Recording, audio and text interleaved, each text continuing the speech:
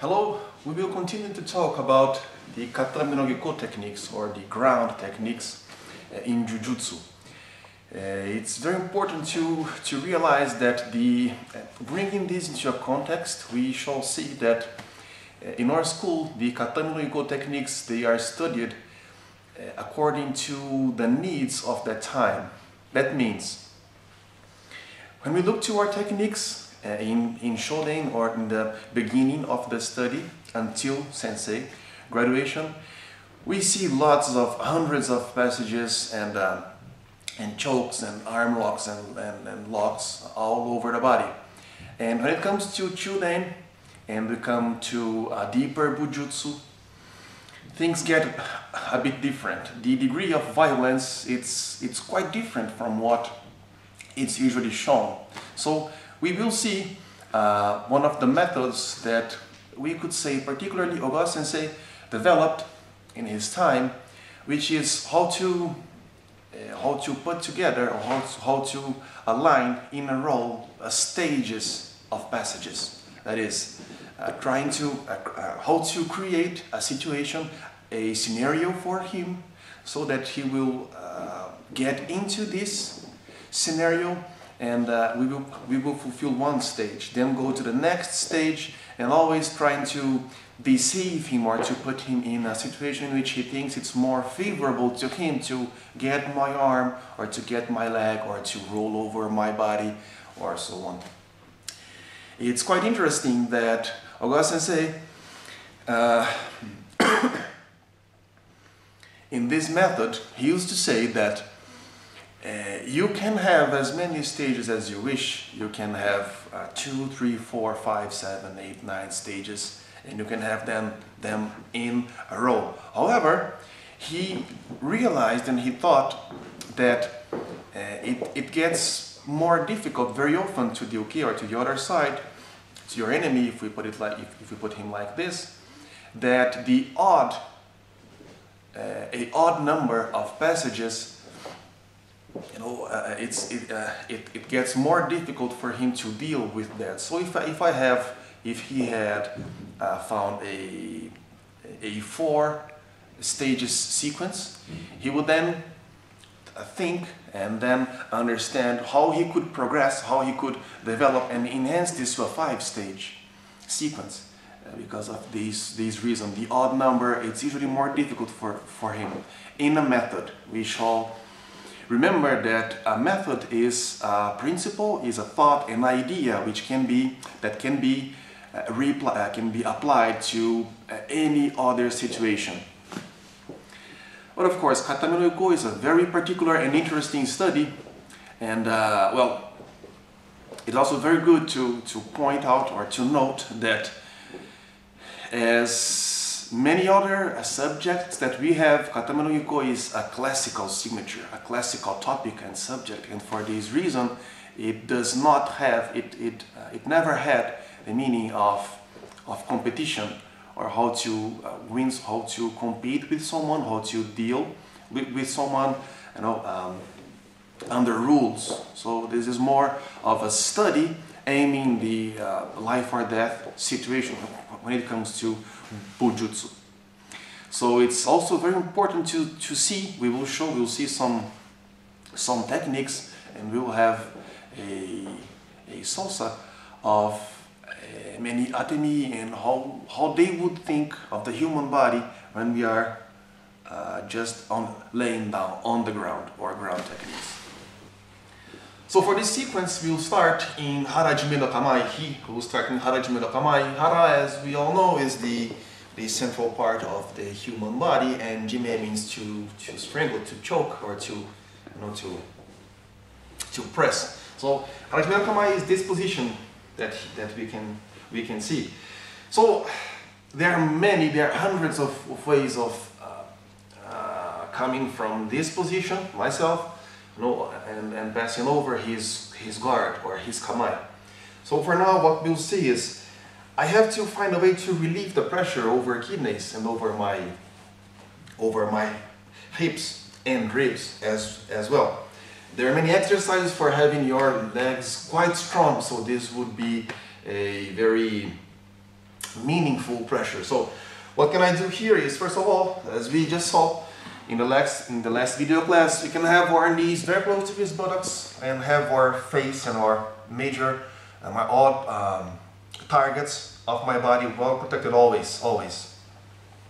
So first of all is having our elbows in our central line, being far from him so he cannot reach me easily, and then pressing like this, trying to open. And well, for this sequence, for this study, we will choose this passage. So I'm getting away from him first, always protected and always being careful with his legs, with his knees, with his feet, and of course with his arms, because he could try to grab or to get my arm like this, and he could easily develop his position to arm locks and so on. So one more time. Now from here it comes what we were talking about.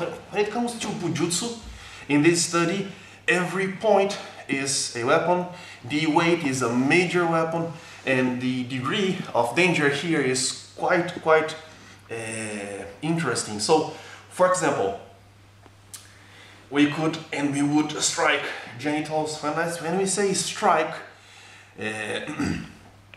under this sight, under this point of view, in this case it could be to hit, pressing, to lock or to grasp violently until we have it could be used, for example, for genitals, for testicles, for ear. So we would say strike first, then grasp, then close, then rotate, and then take it off. This is the idea, and all that is done usually in less than half of a second. So even if he's still here, Hajime no Kama is not done in our school just like that, with the knees wide open for this reason, you see. So once I got here, I have genitals, I have elbow by the side of his knee, like this, in ankle or foot, like this. And yet still here, weight is something very interesting to be studied. You know, here, here, here. Although when we study, we often just touch lightly.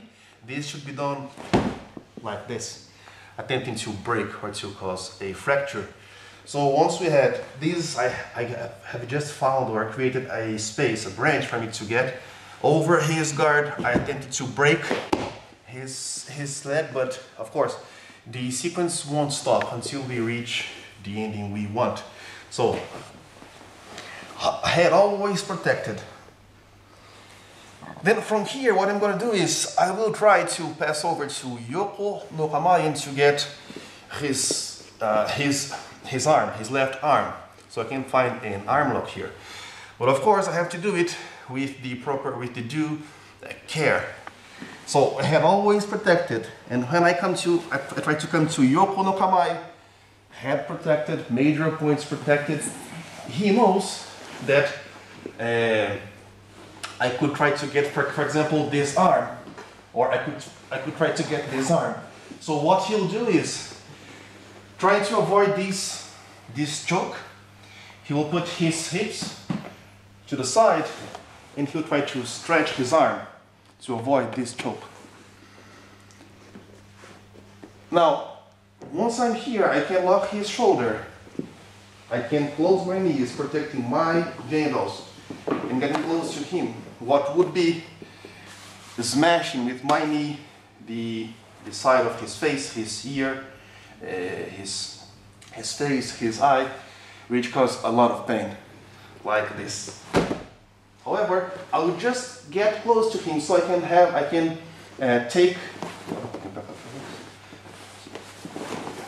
can take this space off, and I can try to find this lock. It could be done here, it could be done here, you know, in a shime form, ude hiji shime. However, from here he won't just stay still. He knows this could happen, and he will try to keep spinning, so I cannot find his elbow anymore. Although he knows he gets into a complicated position because he's turning his back to me, yet he knows that this lock could be a very bad position for him. So from now that I'm here, what I'm going to try to do is, instead of allowing him to spin, I'll put my weight over his body and I'll spin, trying to find a scapula lock, as you would say. And from here, having my weight. However, as he knows that this is quite dangerous to him, he will keep rotating and relieving the pressure over his shoulder. He could be able to get in here. So, let's do it one more time and see how we can avoid this.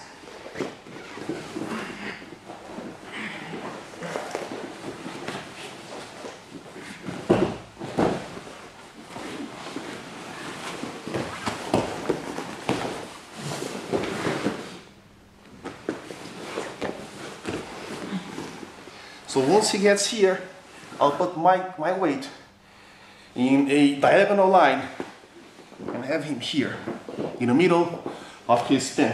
So by now I can come to a kuzuri of Yoko no Kamae, in which his left arm is locked. It's locked tight here under my thigh. So once I'm here, I still have a trouble. I cannot just come to a choke from here because he still may find his leg position quite strong. So what I gotta do is, I cannot find my way downward here. What I have to do is keep myself protected and then trying to choke or trying to apply a lock on this region, on circle. So it would be like this. But he knows this is dangerous too, so he'll try to use that arm, that left arm, to stretch, and this leg as well.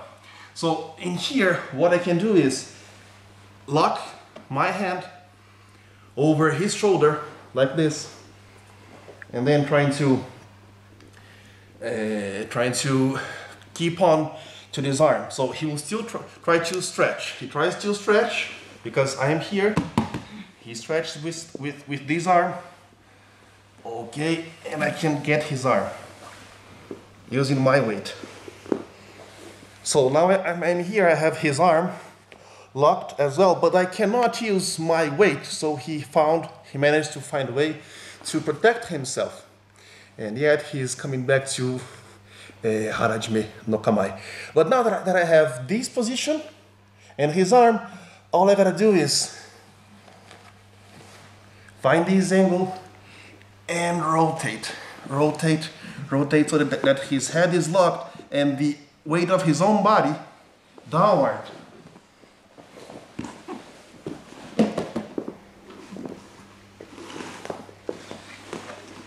May come to a final lock.